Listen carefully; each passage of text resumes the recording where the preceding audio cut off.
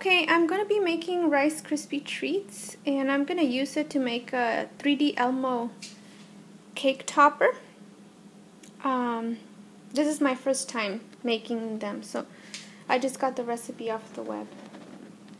So the recipe calls for 3 tablespoons of butter, a whole bag of the marshmallows, which is 10 ounces,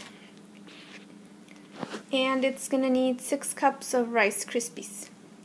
So the first step is to just put the butter in a pot and put it on the stove and melt it down on low to medium heat.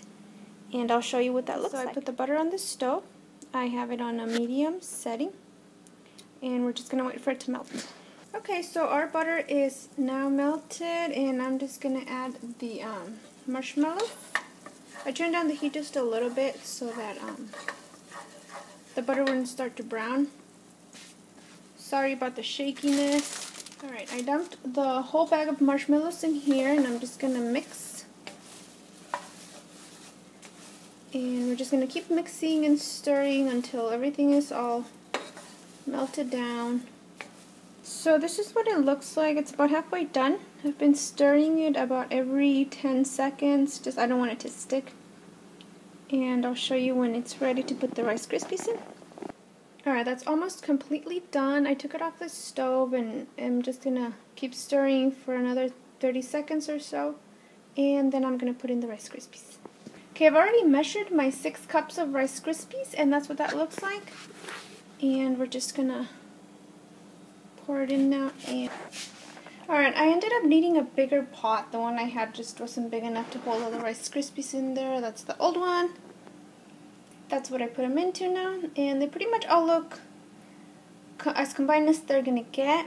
And since I'm going to be doing the Elmo head out of these Rice Krispies, I set up a piece of wax paper on my counter. And I'm just going to start working on the shapes that I need. And I will show you what they look like once I'm done. Okay, well, here's the finished shapes that I'm going to be using. Of course, they don't look like Elmo yet. They're not red. But I hope that once they're done, they actually look a little bit like Elmo. That's the head. And it kind of looks weird from here, but what's supposed to be Elmo's head. I got one hand and arm right there. I have a foot right there. Another arm. And another foot. So I hope I can show you guys when I'm all done with it. I will try and also show you what the finished cake looks like. I'm going to be making a cake for my 2-year-old son. He's turning 2 next week. So this is going to be his Elmo cake. Thank you guys for watching, and I'll let you know how it turns out, and I'll post either a video or some pictures on the rest of Elmo, the rest of making it. So stay tuned. Thank you.